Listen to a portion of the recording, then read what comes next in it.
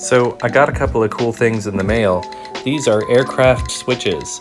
These are momentary switches, but they are tipped with a little glass bead that has radium paint underneath it so that it would glow in the dark in the aircraft. And as you can see here, they're pretty spicy. Let me get a more accurate reading. So we'll put it behind the detector here. Okay, here's about where we're leveling off, around 55,000 counts per minute. There's the dosimeter readings.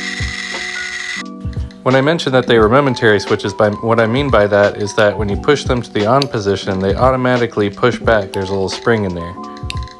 So they only stay on for a second, for a moment. Momentary. So they don't glow on their own anymore.